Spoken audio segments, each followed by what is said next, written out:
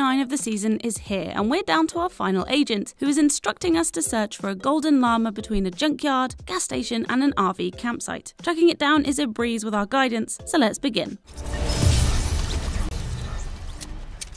To search for the golden llama between a junkyard, gas station and an RV campsite, naturally you need to know where those 3 locations are. Helpfully, they're all pretty close together and can be found in the middle of Frenzy Farm, Steamy Stacks and Dirty Docks. The junkyard refers to compact cars, which is one of the landmarks found in G4. The gas station is actually a front for Shadow Safehouse Beta, one of the FORTNITE Shadow Safehouses also in G4, and the RV campsite sits north of both of those in G3. If you look between the 3, you'll find the Golden Llama's location, which is a small electrical building on the west side of a bridge with a truck on it. Head inside where you'll see the llama hanging on the wall above a red tool trolley. So interact with it and you're done. That's all for this week. Be sure to check back for more FORTNITE tips and guides. Thanks for watching.